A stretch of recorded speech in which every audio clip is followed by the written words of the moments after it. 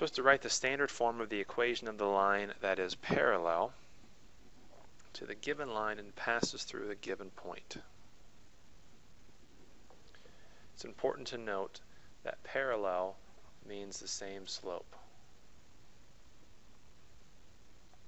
So we need to write an equation that goes through this point and has the same slope as the line that we're given. So the first thing we need to do is figure out what it is that the slope is of this line. Since this is in slope-intercept form, it's easy to know what the slope is. It's the number that you're multiplying by x. It's the coefficient of x. Therefore, a parallel slope is the same. It's also 3. Now using this slope and this point, we're going to make an equation in point-slope form. That's why it's called point-slope form. If you have a point and a slope, you can make an equation. Put in the numbers in the appropriate spots.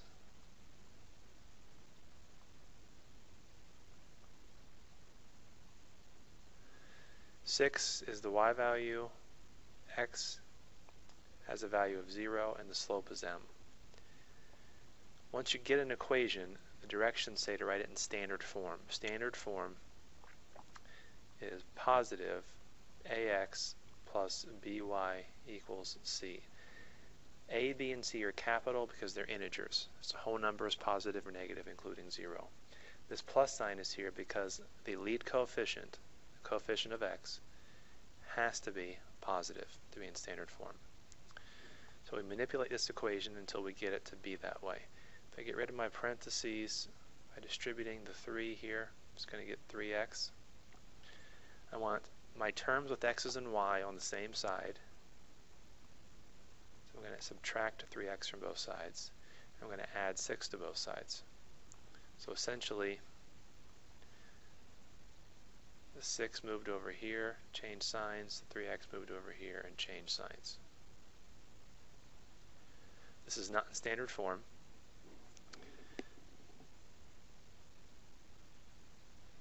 Because my leading coefficient, the coefficient of x, rather, needs to be positive. So, if we multiply each term by -1, we're going to get 3x minus y is -6. So the standard form, 3x minus y equals -6.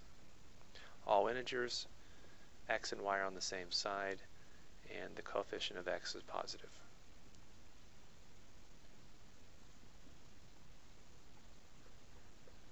Number 2, the slope of this line is 6, therefore the parallel slope is also 6. Point slope form,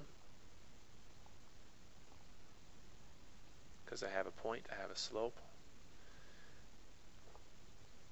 is y minus -3 equals the slope, which is 6, times the difference of x and x sub 1. Y minus a -3 is like y plus 3. If I distribute this 6, I get 6x minus 0. If I were to subtract y from both sides, that would keep the x, the 6 in front of the x, positive. So standard form here is 6x minus y equals 3.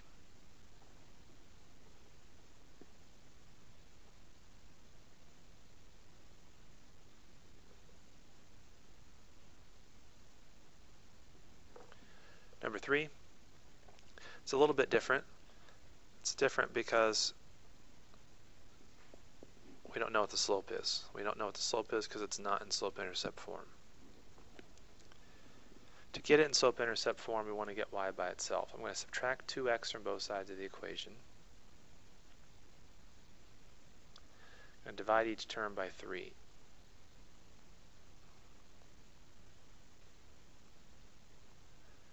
So then my slope is -2/3, which means a parallel slope is the same as -2/3. Point slope form, y minus y sub 1 equals the slope times the difference of x and x sub 1. Y value of my ordered pair right here is 4. My slope is negative 2/3. The x value of this same ordered pair is 2. So lots of different ways to proceed here. This one's different because for two reasons. One, this x value is not 0, and it was for the first two problems. And two, the slope is a fraction, which is more typical than it not being a fraction. I'm going to first get rid of my parentheses. Distribute the negative 2/3. We get negative 2/3 x plus 4/3. At some point, you have to get rid of your fractions, because standard form only uses integers. I'm going to do that now by multiplying each term by 3. Times 3, times 3, times 3, times 3. Leaving us with 3y minus 12 equals negative 2x plus 4. Notice here on the right, these 3's cancel because you're multiplying and dividing by it.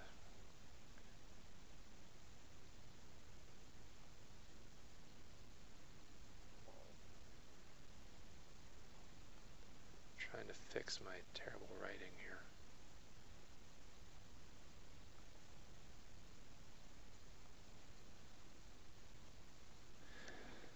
We then want to get all the x and y terms on the same side. I'm going to add 2x to both sides. Get 2x plus 3y. I'm going to add 12 to both sides. That way I get the 12 over here with the 4.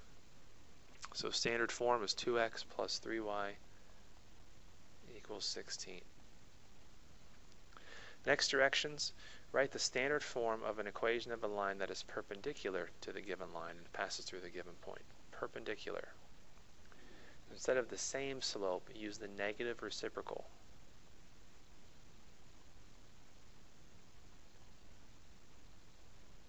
In other words, take the slope that you're given, change the sign, and then make the numerator the denominator, the denominator the numerator. Number 4 here, this is in slope-intercept form. The slope is clearly negative 2. Therefore, the perpendicular slope, change the sign, it makes it positive 2. Reciprocate it, instead of negative 2 over 1, it would be 1 over 2. So now we're going to use this perpendicular slope and this point to make an equation and then put it in standard form. Y minus y sub 1 equals m times the difference of x and x sub 1. Y sub 1 is negative 3. Slope is 1/2. X sub 1 is 0. So that gives us y plus 3 equals, distribute the 1/2, you get half x. I'm going to subtract y from both sides, keep my x coefficient positive. And you get rid of this 1/2, so I'm going to multiply each term by 2. 6 equals x minus 2y. So standard form, x minus 2y equals 6. Number 5 is a little different once again because it's not in slope-intercept form. So to get it in slope-intercept form, we're going to add 4y to both sides and divide each term by 5.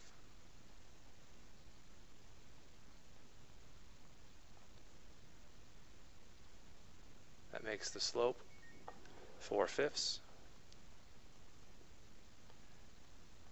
Therefore, perpendicular slope, change the sign and reciprocate it. It's a negative 5/4.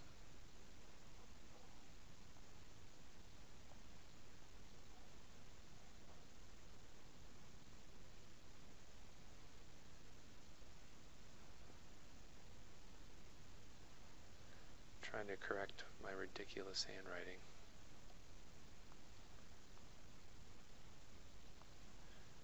Negative 5/4. Using point slope form, I plug these numbers in. y1 is 8. Slope is negative 5/4. X sub 1 is negative 15. We'll do something a little bit different for this one, which you may or may not appreciate. I'm going to multiply each term right now by 4 to get rid of my fraction. How many terms are there? There's currently 3 terms. This is a term, this is a term, and this whole thing on the right is one term. Once I distribute the negative 5/4 on the right, then it would be 2 separate terms. I haven't done that yet, so it's one term. If I multiply each term by 4,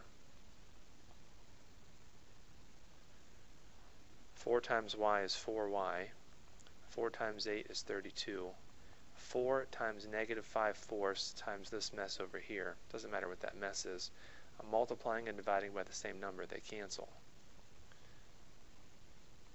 So that gives me negative 5 times the sum of x and 15. If I distribute that negative 5, I get negative 5x minus 75, I believe. If I add 5x to both sides and add 32 to both sides, I'm going to get standard form is 5x plus 4y equals negative 43.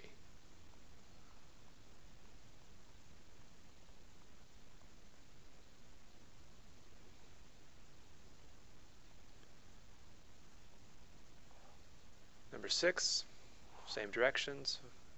Make an equation that goes through this point, has a perpendicular slope to this line. So I want to get y by itself, to get it in slope-intercept form. So I subtract 6x from both sides, and if I divide each term by negative 4, negative 6 divided by negative 4 is going to reduce to positive 3 over 2. 8 divided by negative 4 is going to be subtract 2.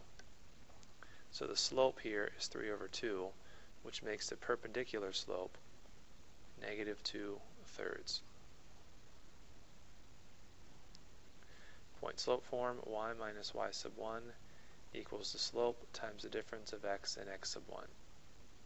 Y sub 1 is 12.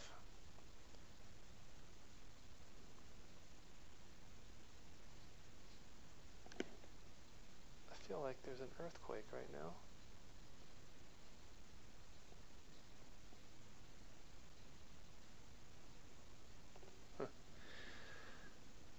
Something's going on. Anyhow, the slope here, I'm going to keep doing this because this is more important than me saving my life.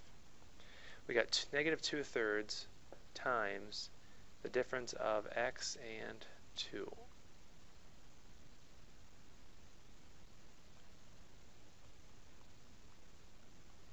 Once again here, I'm going to get rid of my fraction right here, right away. I'm going to multiply each term by 3. Got 1, 2, 3 terms. It's going to give me 3y minus 36 equals negative 2 times the difference of x and 2. If I distribute that negative 2 using the distributive property of equality, get my x's on the left, my constants on the right.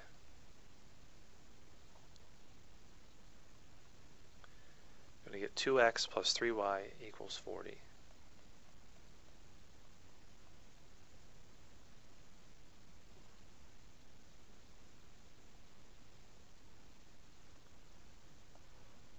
Number 7, for what value of k is this graph parallel to the graph of this other equation? What values of k are the graphs perpendicular?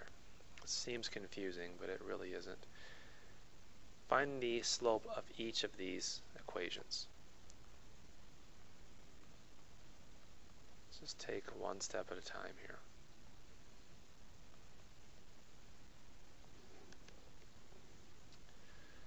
To find the slope of this equation, I need to get y by itself, get it in slope-intercept form. I'm going to subtract kx and subtract 10 from both sides. And if I divide each term by negative 7, divide two negatives, you get a positive. Divide two negatives, you get a positive. Therefore, the slope here is k over 7. That's the slope of the first line. Second line, do the same thing.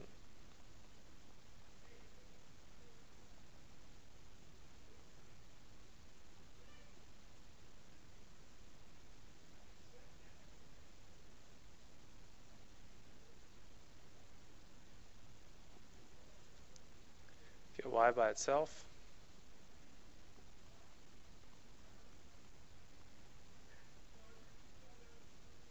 Divide each term by negative 14.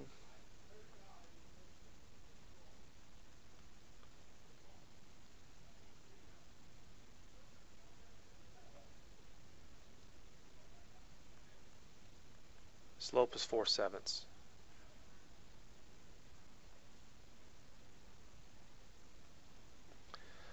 So, question, what would k be to make these parallel? Well, to be parallel,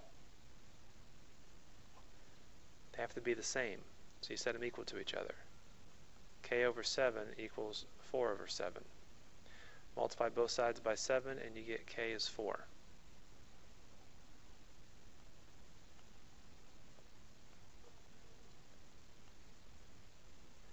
Perpendicular slope. These two slopes that were given, that we just discovered, have to be negative reciprocals of each other. So take one of them, not both. Take one of them, reciprocate it, and change the sign. I'm going to do that here with 4/7. If I multiply both sides by 7, I get k is negative 49/4. So this will be the perpendicular for k. This would be, to make them parallel, will be 4.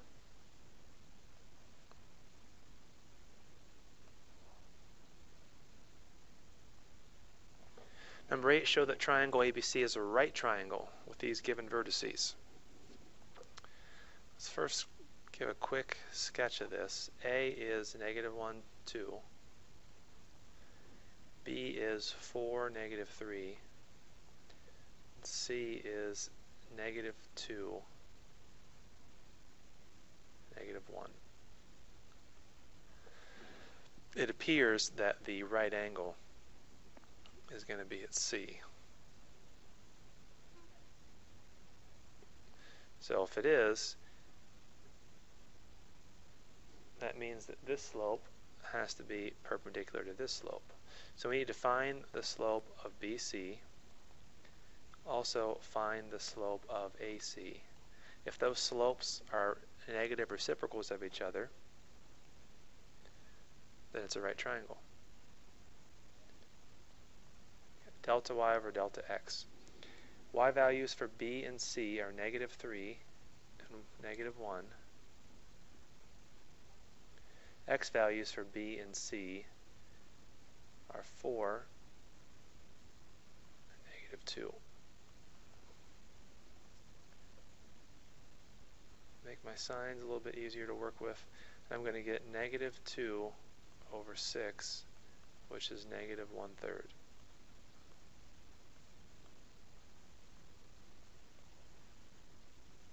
So we would expect the slope of AC to be positive 1/3. Got delta y over delta x.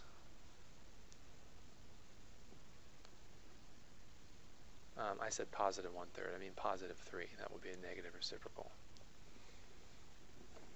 The y values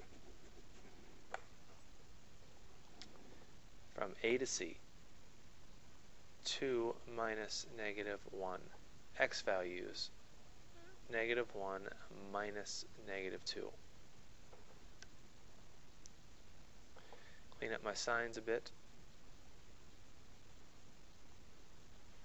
And that's going to be 3 over 1, which of course is 3.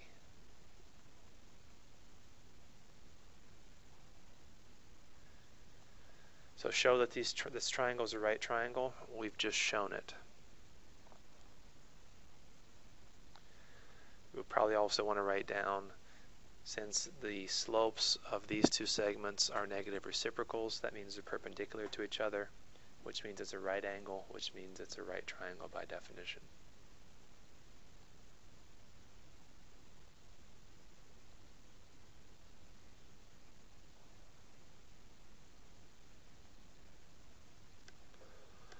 Number 9, T-Bone starts riding his bicycle at 10 miles per hour. At the same time, Tyrone starts riding his bicycle in the same direction from a point 5 miles north of T-Bone.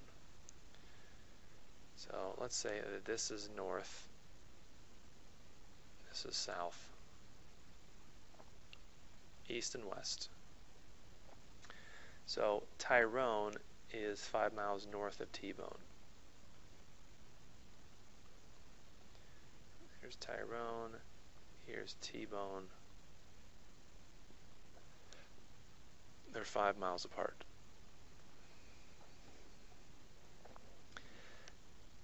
So it says that Tyrone is traveling at a speed,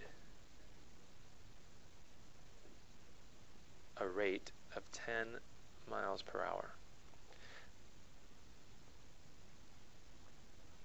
Pardon me, that's T-Bone. And it says Tyrone also rides at the same rate. So he's also going 10 miles per hour. If the two gentlemen continue to ride at the same speed, will T-Bone ever catch up to Tyrone? Doesn't tell us what direction they're going, but it doesn't matter. Even if they're going in the same direction, if they start at the same time and they're going at the same velocity, they will never catch up with each other. If they're going in the same direction, say they're both going east, they're riding parallel to each other. If they're riding parallel to each other, they'll never catch up to each other. They'll never intersect. If they're riding literally in the same, I guess if they're both riding north or south, they'll both be on the same line, but always be 5 miles apart because they're going in the same speed. So everything I just said is your answer. Number 10, given the trapezoid, prove analytically that the lines joining the midpoints of the non-parallel sides of a trapezoid is parallel to the bases of the trapezoid. This problem is a whopper. Let's plot these points. We got point A. Coordinates 0, 0. Point B is BC. Let's assume those are positive. That means you go to the right B, no idea how far that is. You go up C, no idea how far up that is. C is DC.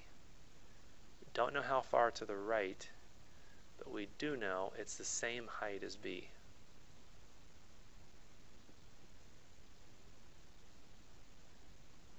And that needs to be over here.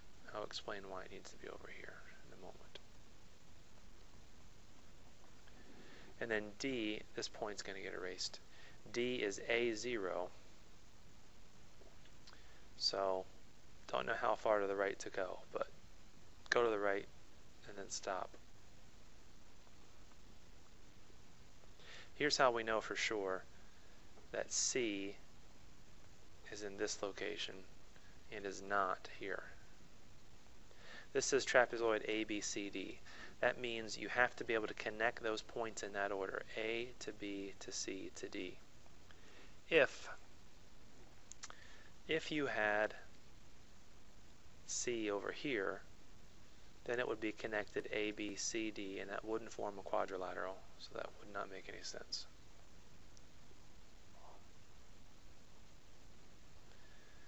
Just to save some room, I'm going to pull this over here just a bit. And I don't want you to think that D is directly above here.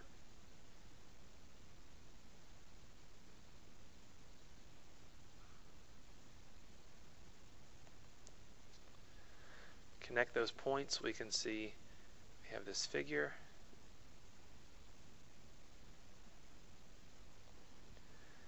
First of all, how do we know it's a trapezoid?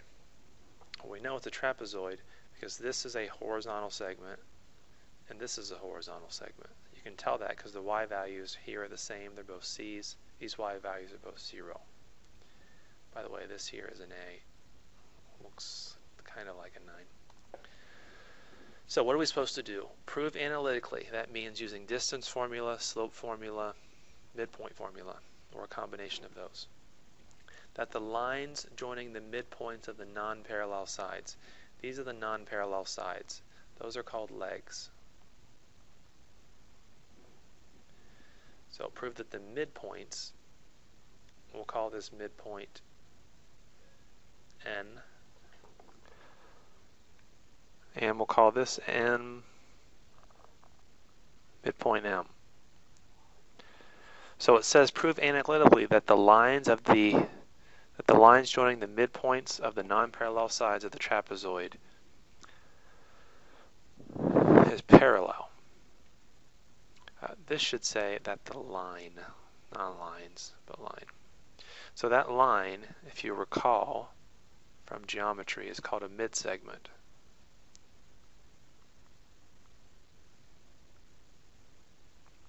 So what this question is telling you to do is to prove that segment MN is parallel to segment AD and BC. That's it.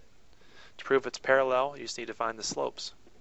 The problem that we have is that we don't have the coordinates for M and N. We don't have those coordinates to be able to find the slope, but we can find them. Coordinates for M is the midpoint of segment AB. Midpoint of segment AB is the coordinates for M. It's the average of the x values followed by the average of the y values. X values for A and B are 0 and B.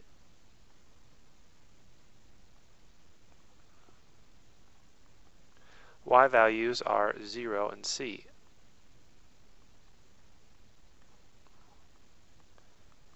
Therefore, the midpoint of segment AB and the coordinates for M are B over 2 and C over 2.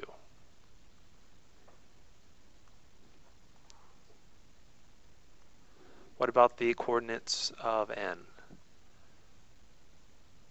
which is the midpoint of segment CD? Take the average of the x values followed by the average of the y values. X values for C and D are A and D.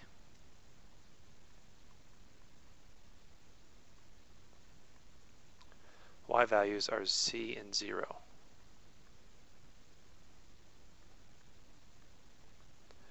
Therefore, the coordinates of N are A plus D over 2 and C over 2.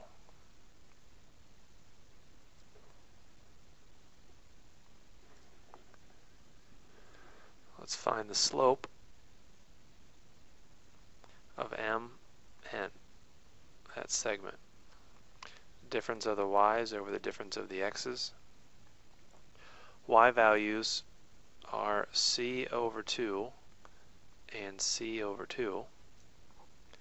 X values are A plus D over 2 and B over 2. The numerator, we get 0. The denominator, we get a big hot mess, but it doesn't matter because 0 divided by anything other than 0 is 0.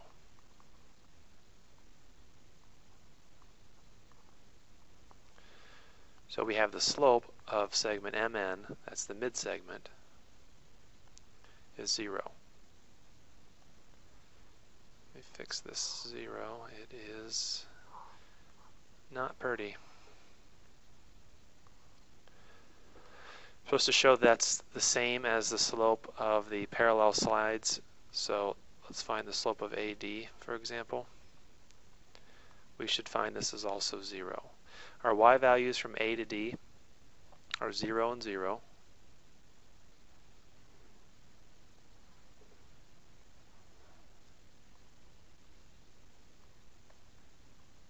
X values are 0 and A.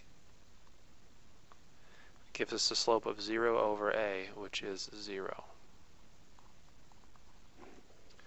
So, since the slopes are the same, that means we have proved what it is that asked us to prove.